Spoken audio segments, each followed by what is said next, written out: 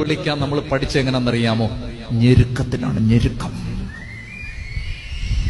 പീഡനം, ക്ലേശം, ദുരിതം. ഞാനൊരു പ്രവചനം പറയട്ടെ. കേരളത്തിലെ കത്തോലിക്ക സഭ നല്ല ഉഷാറാവാൻ എന്ത് ചെയ്യണമെന്നറിയാമോ?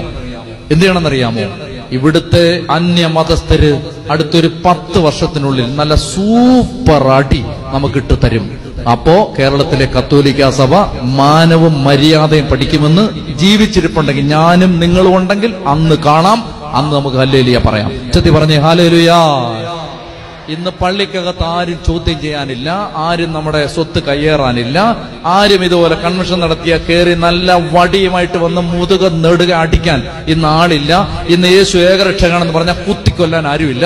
ഇന്ന് കർത്താവിനെ ആരാധിക്കുന്നു പറഞ്ഞാൽ ചെകിടടിച്ച് പൊട്ടിക്കാൻ ആരും ഇല്ലാത്തത് കൊണ്ടാണ് ഇന്ന് കേരളത്തിലെ ക്രിസ്ത്യാനിക്ക് ഈ നെകളിപ്പ്. 10 കൊല്ലം കഴിയിട്ട് നല്ല ഒന്നാന്തര അടി വരുന്നുണ്ട് മക്കളെ. അന്ന് ഈ നെകളിപ്പെല്ലാം മാറും. അന്ന് സത്യസന്ധമായിട്ട് ദൈവത്തെ ആരാധിക്കുന്നവൻ ആരാണ്, അല്ലാത്തവൻ ആരാണെന്ന് അന്നറിയാം. ചെത്തി പറഞ്ഞേ ഹല്ലേലൂയാ, ഹല്ലേലൂയാ. കേരളത്തിൽ സുവിശേഷം നല്ലതായിട്ട് ജീവിക്കണമെങ്കിൽ എന്നറിയോ? നല്ല അടി വരണം. എന്റെ ഒരു പ്രാർത്ഥന അതാണ്, ദൈവമേ ചാവുന്നതിന് മുമ്പ് നല്ല അടി വരണം. അടിക്ക് അങ്ങനെ അടി വന്നിട്ടുണ്ടല്ലോ, ഈ പ്രൊട്ടക്റ്റഡ് ആയിട്ട് ഇങ്ങനെ ഇരുന്ന് നല്ല സൂഹിച്ച് കുർബാനയും ചൊല്ലി നല്ല സൂഹിച്ച് അങ്ങോട്ട് ജീവിച്ച് നല്ല സൂഹിച്ച് അങ്ങോട്ട് പോയിട്ട് അതിന്റെ ഒരു നെകളിപ്പാണ് ഇപ്പൊ കണ്ടുകൊണ്ടിരിക്കുന്നത്. ചെത്തി പറഞ്ഞേ ഹല്ലേലൂയാ.